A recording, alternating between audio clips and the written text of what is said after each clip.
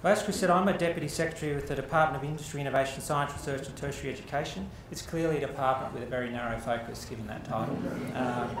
But it does have a broad range of responsibilities and perspectives. We serve a number of ministers and parliamentary secretaries, and one of the things we try to do in the department is bring the perspectives of skills and tertiary education together with industry and innovation policy. Some of my colleagues have already spoken to you, in particular Mark Cully, who's the Chief Economist there, and in the panel later you'll hear from Robin Shreve, who's the Head of the Australian Workforce and Productivity Agency.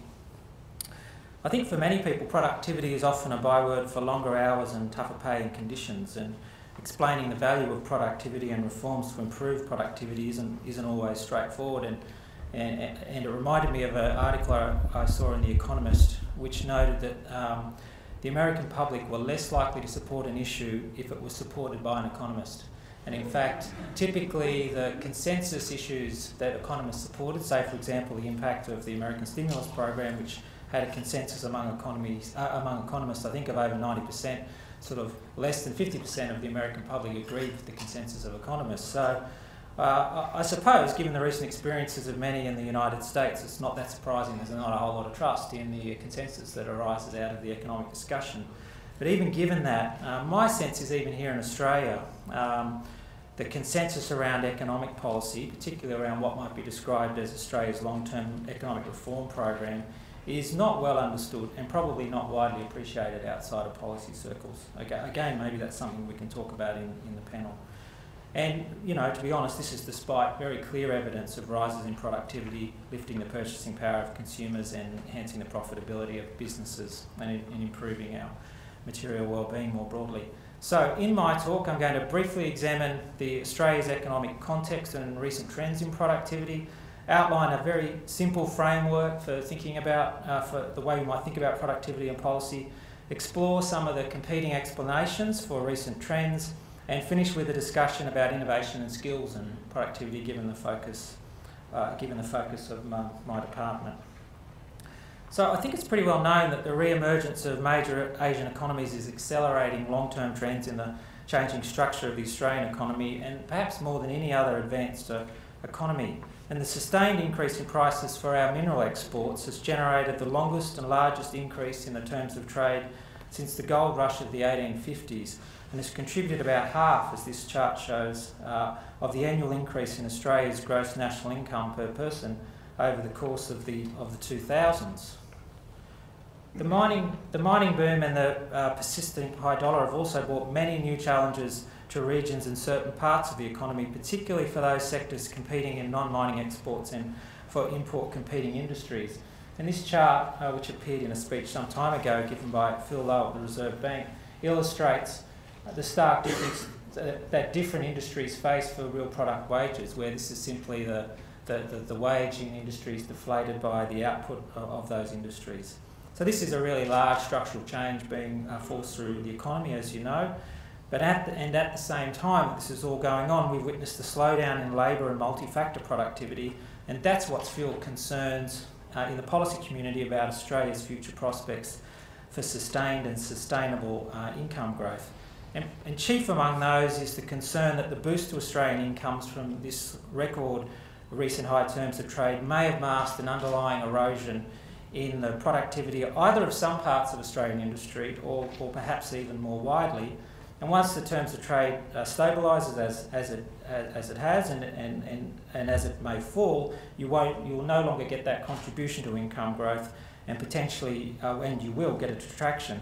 And moreover, this comes at the same time as downward pressure on labour force participation, perhaps something that Robin will return to later. So let me illustrate that quickly with a couple of slides. I'll come back to the concepts later. Multi-factor productivity in the 12 industry market sector of the economy didn't seem to grow at all in the last complete productivity cycle, compared with growth averaging 2.5% in the late 90s. And in the current incomplete cycle, productivity growth appears to have turned negative. Labour productivity grew at an average annual rate of 1.6% over the last complete cycle, compared with 3.7% in the late 1990s. Now, it's not all gloom in the statistics. You can always find a story to suit your story, or certainly that's how I felt when I used to work in Treasury. The annual measures of multi-factor productivity are only available with a lag, so often what people turn to sort of see what's going on more recently is quarterly movements. And some recent data on labour productivity is more encouraging, with labour productivity in the market sector growing at 2.9% in the most recent financial year. And just a very simple statistical analysis trying to pick out trends, obviously a simple-minded one, but just to try and illustrate that, shows that there has been, since about 2008, labour force productivity growth of around 1.9%, which is a little stronger than our 40-year average of 1.6%.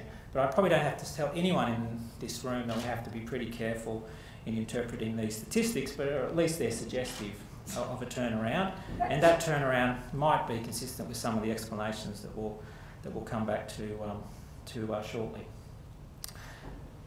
So, as I said, over the past few years, there have been many studies of productivity, and we have an institution called the Productivity Commission, which has a clear focus on all of these things. And all of these studies begin with a quick exploration of what we mean by productivity.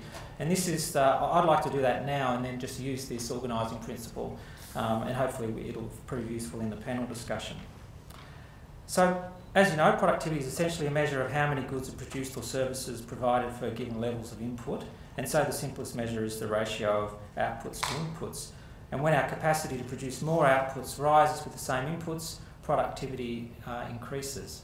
And so you can think of productivity as the maximum output, or you can think of the technological frontier, or as much as you could get as the maximum output you could produce for different quantities of inputs.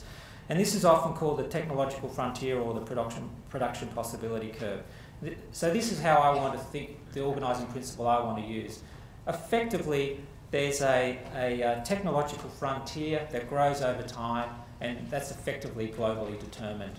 And then Australia is not going to determine that frontier, but for a range of reasons might be proportionate to that frontier.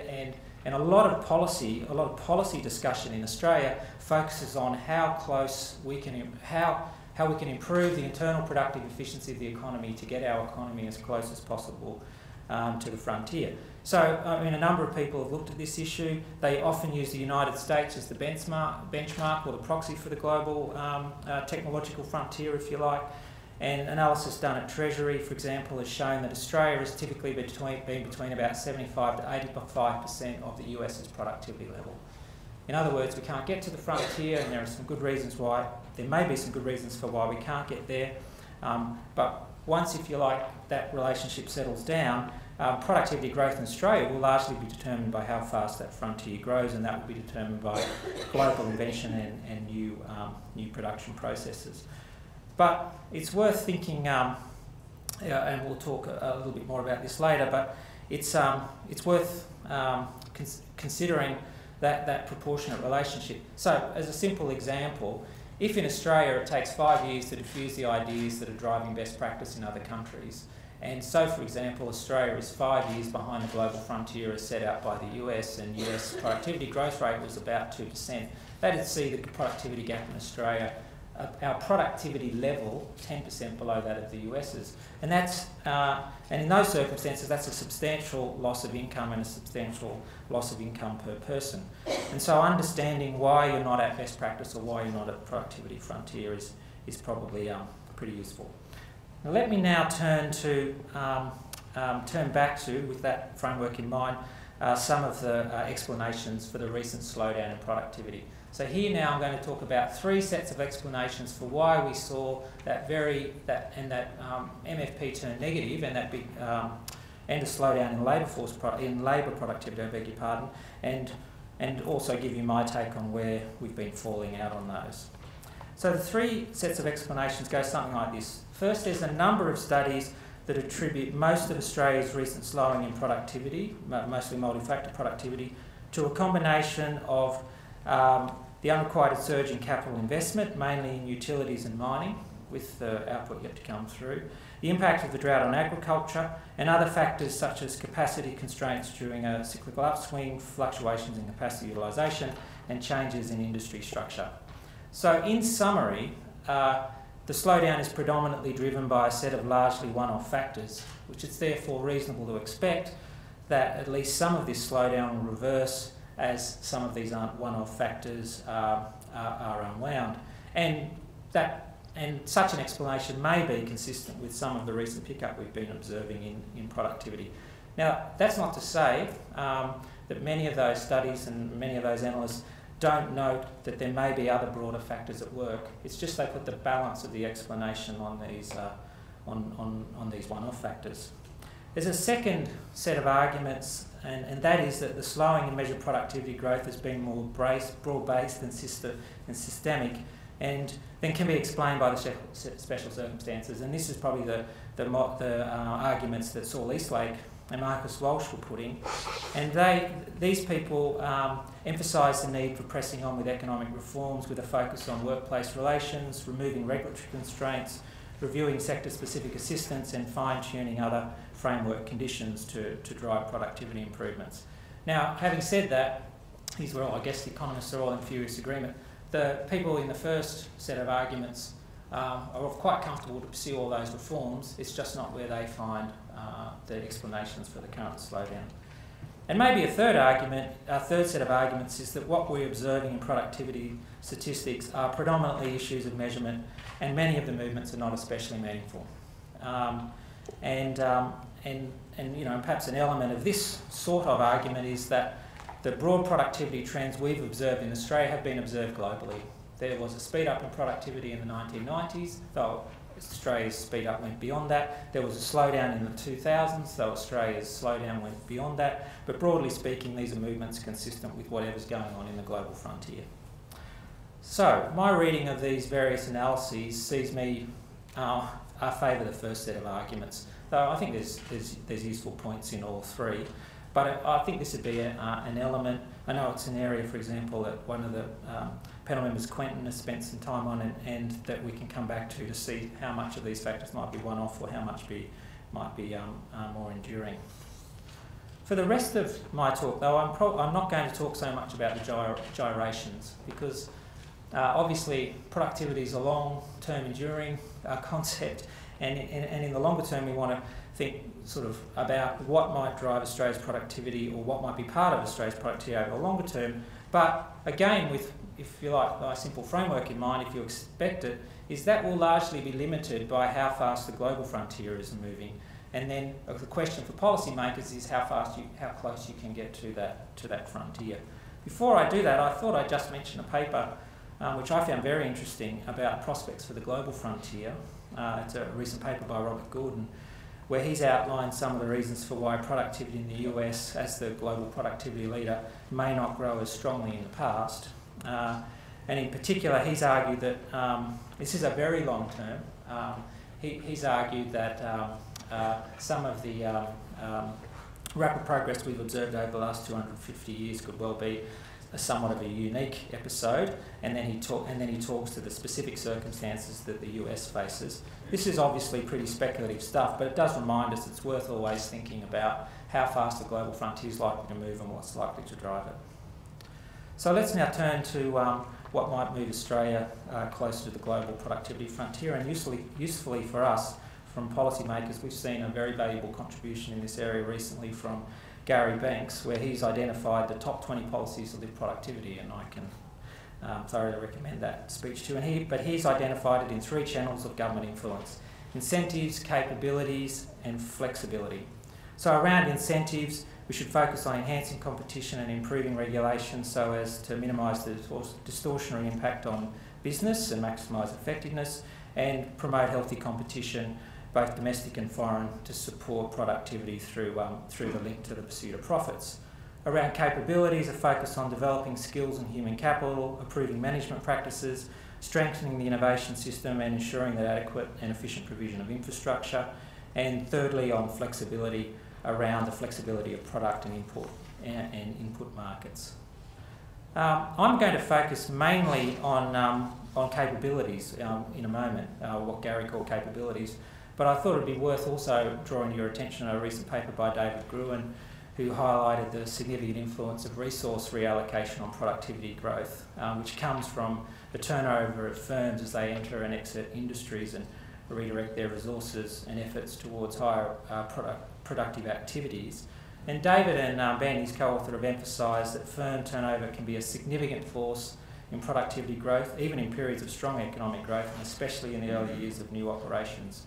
And their paper suggests that up to 1/2 of labour productivity growth could potentially be attributable to changes in industry composition. And I'll try and come back to that when I start to talk about innovation. And finally, just another piece of research to fill that part of the story out is a paper some time ago by the Productivity Commission and the Bureau of Stats, which show that increased competition is associated with increased innovation. And given the pressure, at least that we hear coming through our door at the industry department around the high dollar, there's no doubt there's substantial competitive impetus being put to trade-exposed sectors of the economy at the moment. And while one can only speculate, that may well be an additional factor behind what may drive an increase in labour productivity, particularly in those sectors. And now I want to just finish up with a brief discussion around innovation, skills, intangible assets, and some concluding comments. So let me turn to innovation and sort of perhaps start with a quick little story. When I moved to the Industry, Innovation, Science, Research and Tertiary Education department from areas such as climate change and Treasury, where all your problems seem so well defined and concepts so crisp, it is interesting now working in an area where, frankly, I'm pretty sure if I asked you all for a definition of innovation, you'd all give me a slightly different one. And no one knows quite what it means, or often quite what the government's role is in promoting it. But it is definitely an area worth working with, and as Gary Banks has said in the past, innovation is clearly synonymous with productivity. And so, even though there's a bit of, frankly, fluffiness I found around some of the concepts, and many of the pathways between innovation and productivity are poorly understood, it's an area where it's well worth us paying, I think, some attention. So what's a working definition of innovation? Well, in broad terms, I think it can mean the implementation of a new or significantly improved good or service, process, new marketing method, or new organisational method in business practice, workplace organisation, or external relations. So what it's not is just a new piece of kit or a new invention. It may well be around adoption of ideas or changes in business practice. So it's clearly a broad concept. The ABS has done a couple of useful surveys around this area, and they've certainly found, at least as an association, that innovation-active businesses are nearly twice as likely to report an increase in productivity compared with the previous year when averaged across business sizes. And they've also found across a range of business performance indicators that innovation-active businesses report higher performance than non-innovation active businesses. Now obviously this is all self-reported and we have to work out what's innovation active and what's non-innovation active, but there's clearly something going on here. Now interestingly, on most international comparisons of innovation using these same sorts of concepts, Australia does reasonably poorly. A recently published OECD study summarised these findings, stating that Australia falls short on international best practice on critical dimensions of innovation. And the central dimension of that is collaboration, where Australia has relatively low levels of collaboration among business and among businesses and researchers. And to illustrate that further, the Department's Innovation System report shows that Australia is fifth from the bottom on national and international collaboration on innovation by firms, the lowest level of collaboration on innovation activities for large firms, and low levels of business collaboration with higher education or government research institutions, especially for large firms. So I'm always one to be careful about these cross-country studies and exactly what they mean and what they mean for us for policy, and we should be cautious in interpreting them.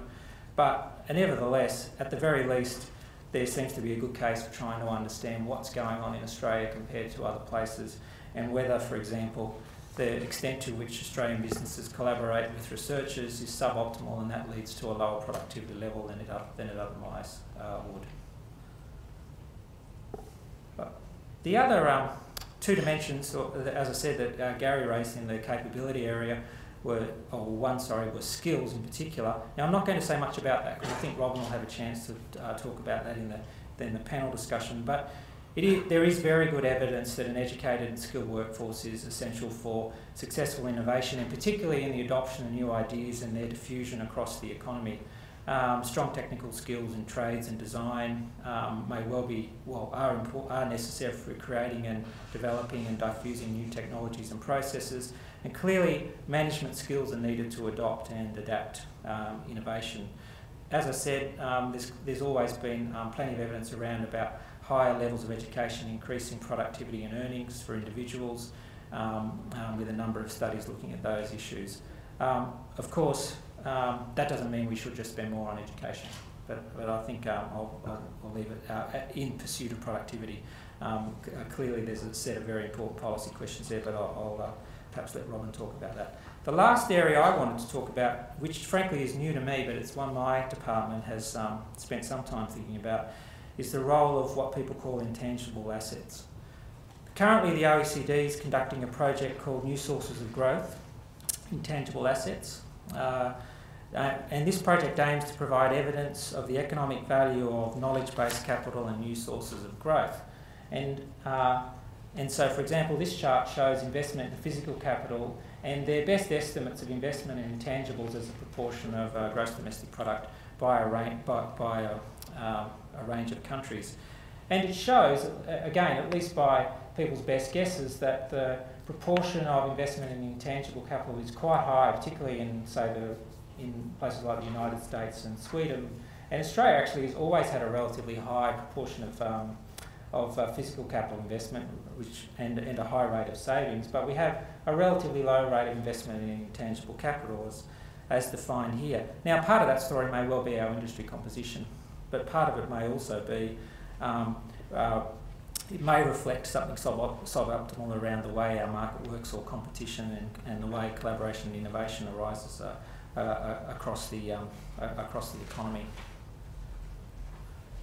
Using these types of data, there's been a number of growth accounting studies, and they've clearly shown a positive relationship between business investment in knowledge-based capital and productivity change. And my best guess is they are representing an important advance and an interesting new area around understanding productivity.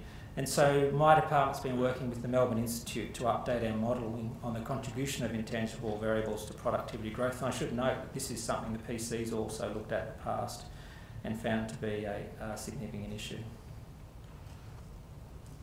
I'm just going to finish up with a few points and then come back to the paper that Christopher was talking about earlier.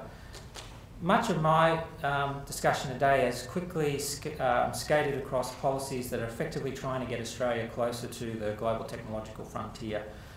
But that's not to suggest that we have no role in expanding that frontier or should free ride on the efforts of others. So while we're not able to get to the frontier in all sectors, we can push it in a small number of strategic areas that are key to our long-term interests. And the Chief Scientist, Ian Chubb's currently leading a process designed to focus research on tackling 5 societal, environmental and economic challenges. And in motivating this exercise, the Chief Scientist has published some international comparisons of Australia's citation rights to shed light on Australia's research quality. And these comparisons suggest Australia is at best at developed country averages, but well short of best practice. The key message from the Chief Scientist is that the notion that Australia punches well above its weight when it comes to research quality is not right. That at best we're around average, and we're well short of the research quality particularly achieved in a number of European countries. So those sorts of comparisons would seem to echo some of the comparisons that I've been discussing on innovation and collaboration. And the Chief Scientist is responding to this by trying to focus the efforts of Australian research on areas that may reflect comparative advantage and national priorities. And again, as a person spending a fair bit of time in Treasury, coming into a set of policies where there's a lot of direction at the centre, which is what's going on in research, is often a kind of a challenging prospect.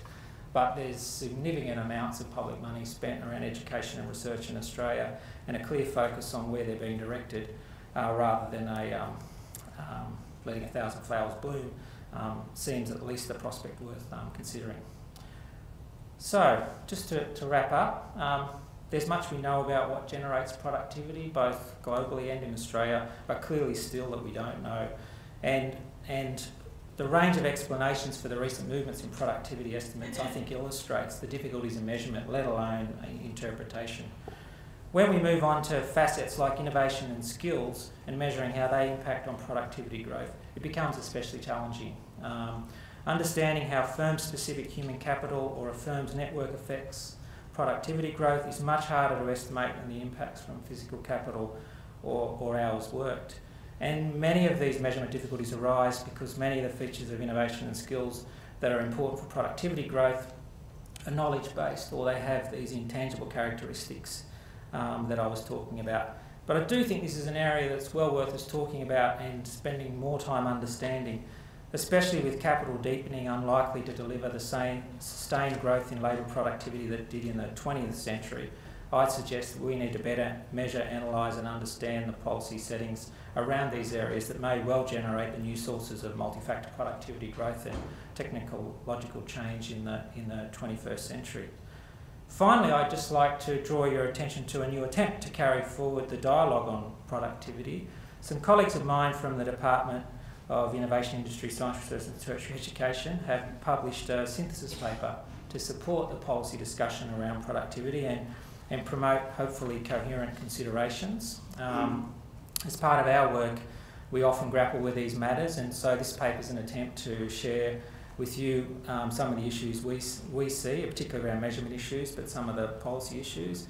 And I'd particularly like to thank the departmental officers who drafted it, Stan and Lai, and I'd also like to thank Richard Snable and some of my other colleagues from the department. And lastly, I'd like to thank those who contributed it from outside, including Professor Quentin Grafton, Christopher and Dean Parham. And I recommend that you have a read of the paper. It's a good paper in an otherwise crowded field, but well worth having a look. And lastly, thank you very much for your time today.